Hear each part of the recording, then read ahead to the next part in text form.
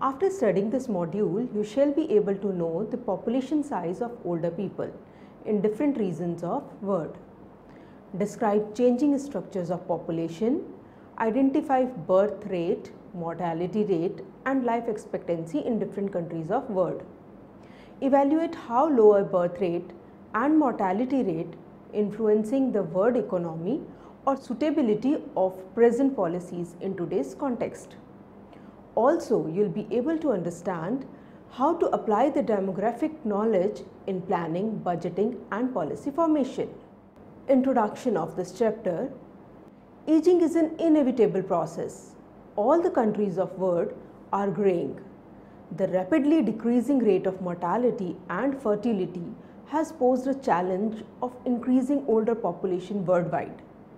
This chapter is an attempt to understand the distribution of aged population on the basis of birth rate and mortality rate, dependency and sex ratio, life expectancy and change in age structure, because these factors change the shape of any society. Graying of the world population. The population across the world has been severely affected by the low birth rate in developed nations and relatively high life expectancy rate in developing countries. In world, the population aged between 0 to 4 years is 65 crore 36 lakh 93,147 and population aged over 65 years is 60 crores 12 lakh 50,877. By 2025, lot of baby boomers bring silver tsunami turn into the grey world. According to United Nations, as shown in the figure below, the world population of older people, which was 8% in 1950, will become 22% by the end of 2050. Surprisingly, the increased life expectancy has brought drastic changes within the aged population.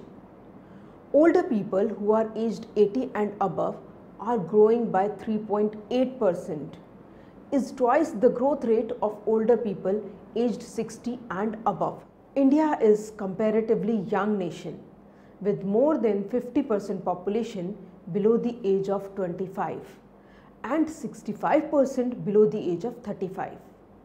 It is estimated that in 2020, the average age in India will be 29 as compared to China and Japan, where average age will be 37 and 48 by 2030 respectively. According to the report of Institute of Economic Growth, the population of people aged 65 and above will reach to 76 million by 2020 from 58 million in 2010. The growth of people aged 80 plus is higher than other sectors of aged population. Now let's see at the birth rate and mortality rate.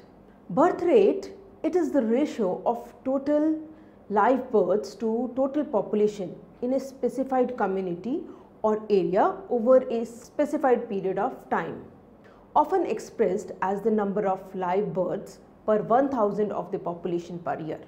Globally, the birth rate increases in proportion to death rate, and mortality rate or death rate is the measure of number of deaths in a particular population, scaled to the size of that population per unit of time. Birth rate 37 per 1000 people is twice of the death rate 19.1 per 1000 people in 1950 to 1955. However, the difference is projected to be reduced from 14.4 to 9.9 by 2050 to 2055. There are a number of factors which are responsible for decrease in birth rate worldwide, such as high cost of rearing a child, immigration, nuclear families, participation of women in workforce, low social support during pregnancy, contraceptive pills, late marriages, etc. Some government policies are also become reason for the slow birth rate. For example, China's imposition of one-child policy reduced the birth rate. Now let's discuss the life expectancy, because along with birth rate and death rate, life expectancy is also an important issue which is affecting the process of demography. Life expectancy refers to the number of years a person is expected to live on the basis of a statistical average. Life expectancy varies by geographical area and by era. In the Bronze Era, for example, life expectancy was 26 years, while in 2010 it was 67 years. With the advancement of technology and medical sciences, people are expected to live longer than before. Increase in awareness of healthy lifestyle, medical facilities, healthy and friendly environment, good sanitations and hygiene, people are living longer lives than they were living previously. There are many countries today also which are having large number of sanitarians. As per the survey done by Department of Economic and Social Welfare worldwide, Prospects 2012, Korea and Japan are going to have highest population of older people as compared to other nations of the world. The population of US is also showing a slow increase when compared to other nations of Europe.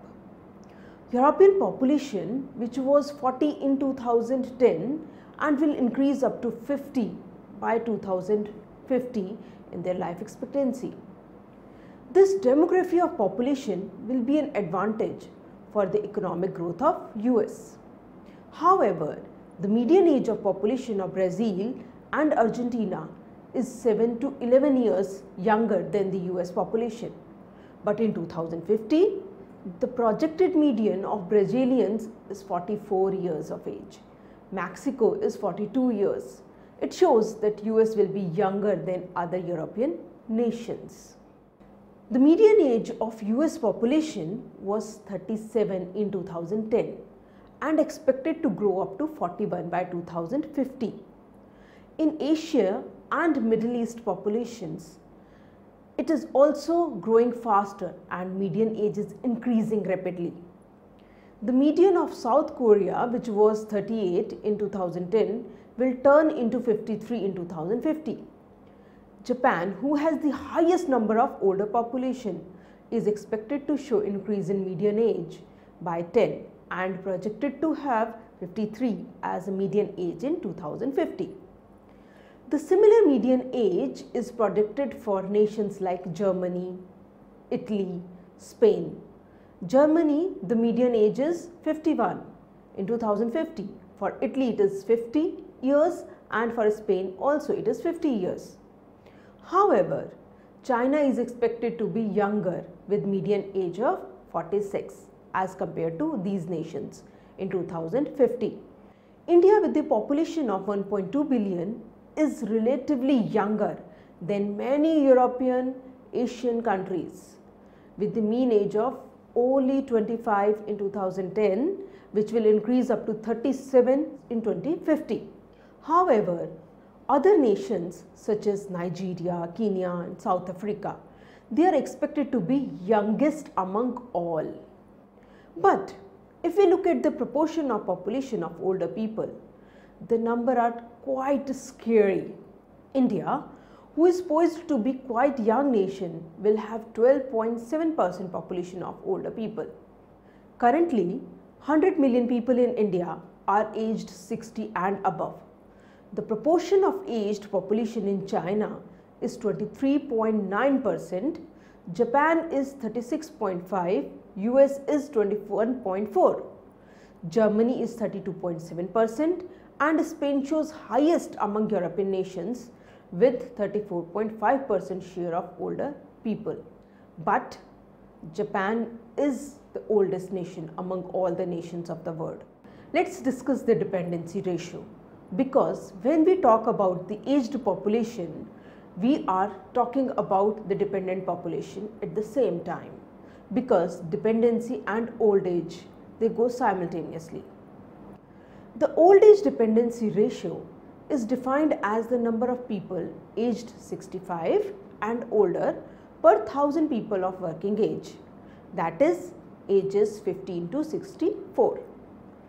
The child dependency ratio is the number of children younger than 15 per 100 people of working age. We are discussing the child dependency ratio here because children are also dependent population, and when we are discussing the dependent population, then we should consider both child population as well as the older population. Finally, the total dependency ratio is the overall number of dependents, that is people younger than 15 or older than 64 per 100 people of working age. The major implication why we are discussing this dependency ratio, the major implication for this is the rapidly growing population aging is the lesser say of younger people in economic and financial growth. The population aged between 80 to 60 years is the working population in all nations, but a decrease in the working population will affect the economic growth of countries. Globally, India, Kenya, Nigeria, South Africa, these nations are the countries where dependency rate will decrease in 2050 when compared with 2010, because they are having more younger population as compared to older population. However, in most of the countries including US, Brazil, Germany, Russia, France, Britain and China, Japan is heading the world with highest expected dependency rate of 96 and followed by Spain at number 2 with dependency rate 94. Now let's look at the sex ratio also of older people. The sex ratio is described as the number of older men per 1000 older women. The sex ratio declines in the world in past 50 years. It was 61 in 1950, 58 in 1975 and 53 in 2000 for people aged 60 and above. In 2000, there were 81 men per 100 women, and this ratio is projected to increase in 2050. Globally, there were 63 million more women of age 60 and above than males of the same age group. The mortality rate is lower among females as compared to males. That is why the older females, especially 80 and above, are larger in number than males. The gender disparity is quite high in developed regions, that is 71 men per 100 women aged 60 and above in developed regions. However, this difference in gender is not as high in developing regions where it is 88 men per 100 women. In less developed regions, the projected sex ratio in 2050 is 87 for people aged 60 and above and 63 for group of 80 years of age and above. However, in developed regions, the sex ratio is 2050 is projected to be 78 among people above 60 years and 56 among people above 80 years of age. Now let's look at the demographic changes in population. The projected demographic changes in population put India as the most populous country of the world with 1.6 billion in 2050 as compared to 400 million in 2010. So we are going to increase by millions. We are going to become 1.6 billion by 2050. China, who is leading the world in population size with 1.4 billion at present, and India is just behind with 1.2 billion population, will cross the population size of China by 2050 with the increase of only 25 million in population size of China, but we will leave China behind. Fortunately, the higher population size of India in combination with the low dependency rate in 2050 opens the gate for ample opportunities of economic growth. Nigeria is projected to be the third most populous country with 440 millions in 2050 of the world by replacing US population which is 401 million by 2050. This increase in median of population is the reflection of rise in population aged above 65 years. Japan is heading the world in older population with 36.5% increase in proportion. Italy and Spain are following him with 33.0% to 34.5% respectively. Europe is likely to have 1/3 of its population aged 65 and above by 2050. The estimated rise in the older population of India by 2050 is 12.7% as compared to 5.1% in 2010. That means in the year 2010, we have the people of older population, the proportion of older population only 5.1%. However, by 2050, that is 2050, it will increase, it will shoot up with 12.7%. This is a very big jump. In 1950, 1 person in 50 was aged 60 and above. This ratio increased to 1 in 9 by 2000, and it is projected that in 2050, 1 in 5 people will be 60 and above years of age. In 2050, Japan is projected to have 1 in 3 people 80 and above years of age. It is estimated by these values that 57% of the total aged population in the world will be of 80 years and above. Approximately, it is 10 million people. In 2000, world population of sanitarians were 18 lakhs. By 2050, it is projected to be to 3.2 million. The major proportion of sanitarians live in more developed regions of the world, and same trend is projected for 2050 also. This is one of the big reasons to be worried by the developed nations, especially Europe, because Europe is aging faster. The demographic changes are often linked to economic growth prospects of any country. India, Kenya, Nigeria are projected to have high population of young people who constitute the working class, expected to be at advantage. However, the economy doesn't flow by itself. They have to prepare a positive environment for the growth and development of the youth. For example, as per the WHO report, India is facing the problem of malnutrition and education. Therefore, these nations have the challenge of providing infrastructure, schools, colleges, factories to fulfill the demands of rising young population. On the other hand, countries with higher proportion of older people reflect the health status of older people. For example, in US, the social security age is now 65, which was 60 years earlier. As well as they do not have retirement age now.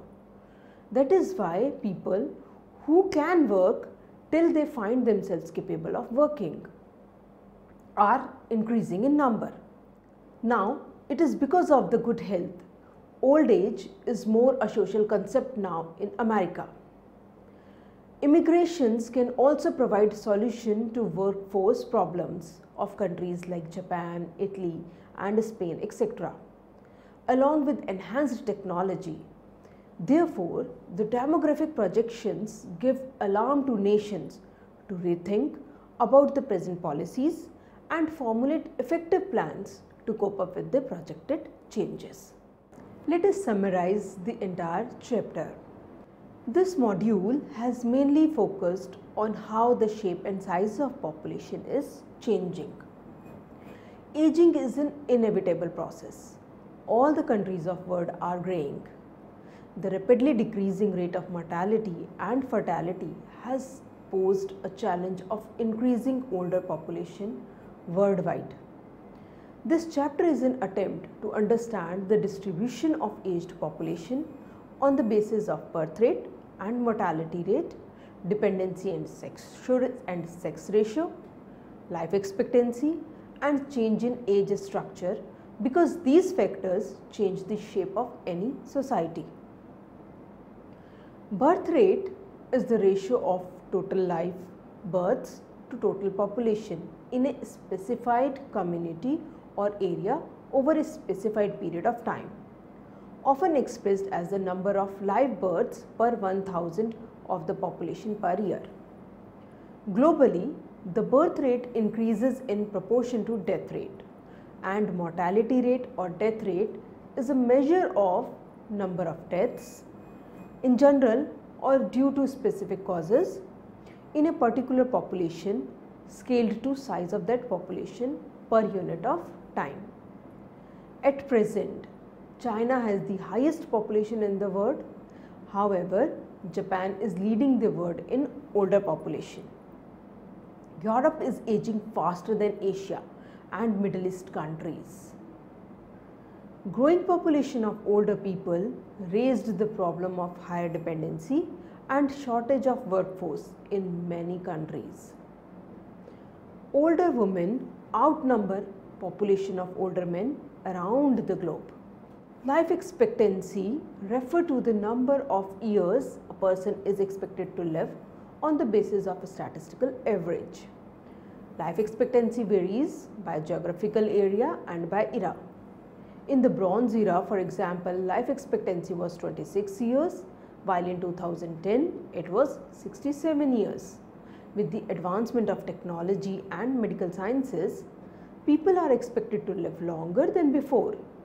Increase in awareness and healthy lifestyle, medical facilities, healthy and friendly environment, good sanitations, hygiene, people are living longer than before.